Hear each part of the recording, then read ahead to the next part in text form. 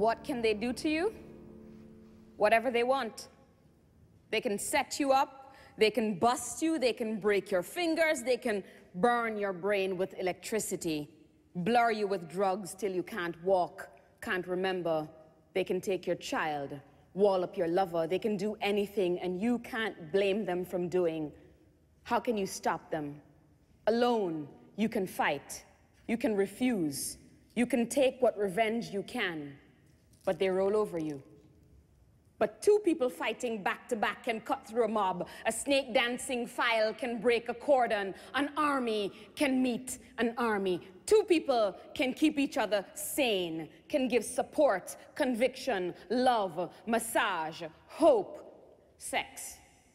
Three people are a delegation, a committee, a wedge. With four, you can play bridge and start an organization. With six, you can rent a whole house, eat pie for dinner with no seconds, and hold a fundraising party.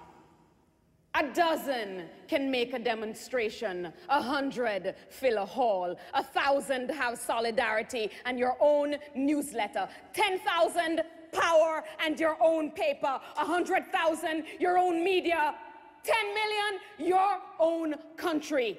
It goes on, one at a time. It starts when you care to act. It starts when you do it again after they said no. It starts when you say we, and you know what you mean.